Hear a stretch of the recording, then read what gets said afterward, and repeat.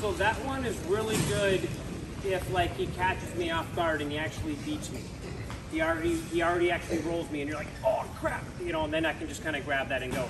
If I'm ahead of the game, I might just spin around, right? So if I get in and I drive him down and he rolls right here, I can always release everything and just kind of spin around on him. But now I have to get heavy on his head because he's still got my leg here.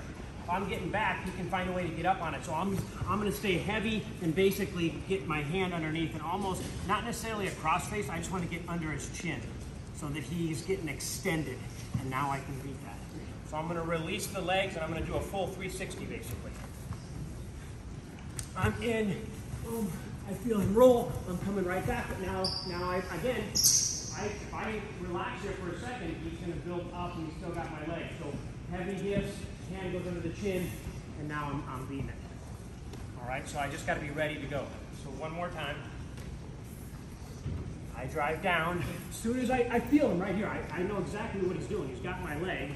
So I'm just going to release everything and float with it. Now I got to get under the chin and keep heavy. It's still going to be a fight from right here.